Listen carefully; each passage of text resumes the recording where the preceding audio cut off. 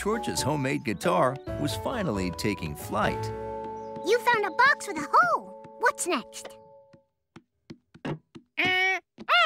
Oh, a long wood thingy to put strings on. Got it.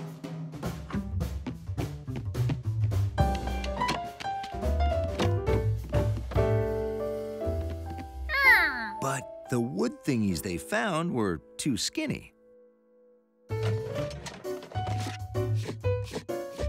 Or too rippy.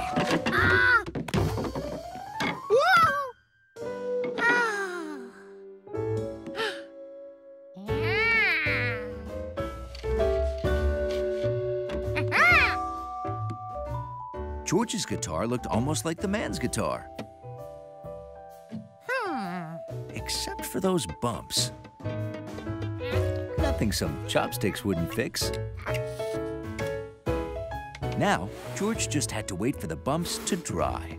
I found some guitar strings. Yeah! There were shoestrings, a yo-yo string, some fishing line, a picture wire, and rubber band.